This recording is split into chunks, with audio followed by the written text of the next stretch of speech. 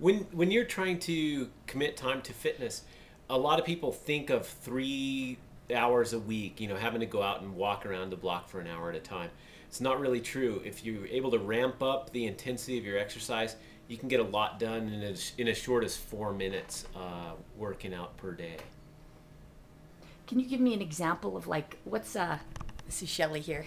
Yeah. What would be like a 4-minute workout on the road? What we would do for a 4-minute workout would be try to do something that's got a lot of full body movements in it, maybe combinations of exercises, things like burpees, jumping squats, push-ups, and trying to eliminate rest period in between those things, keeping things as intense as possible.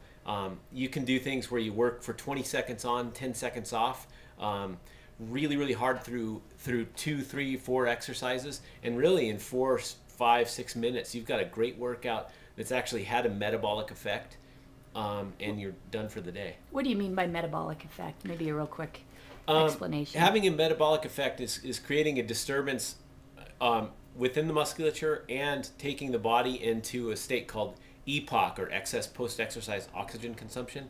What we want to do is make sure that you're having to pay back for the activity after you finished it. If I go and I walk for 4 minutes and stop, I don't have to gain any ground after that. But if I'm sprinting intervals for 4 minutes, I'm going to be recovering from that for hours and hours and hours, and that's what we call the metabolic effect. And is that when some fat loss occurs? That is when fat loss occurs, and it occurs over the long term. It's not just an acute fat loss by that day, and that's an important consideration.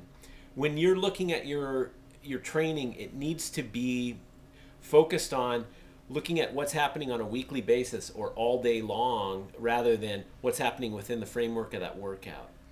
The training that really works for fat loss is the kind that causes you to have calories burning after the workout occurs itself and have an effect on your resting energy expenditure.